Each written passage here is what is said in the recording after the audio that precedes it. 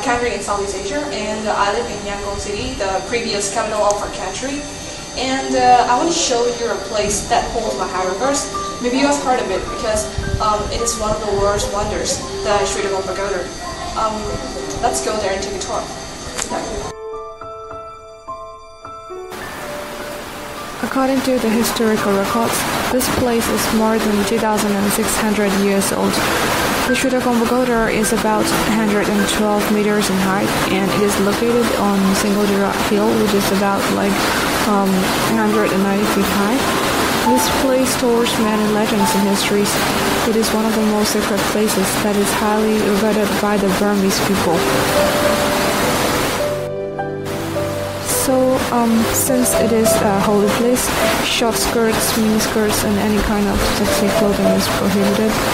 Shoes, socks, and all kinds of footwear are not allowed here as well.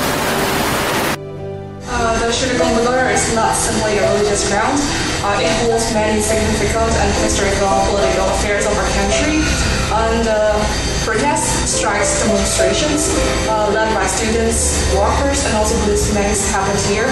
And so, for us, the Phyo Pagoda is not simply a main tourist attraction or a religious ground, but it's also a place that holds our precious memories of our country, and we are proud of it.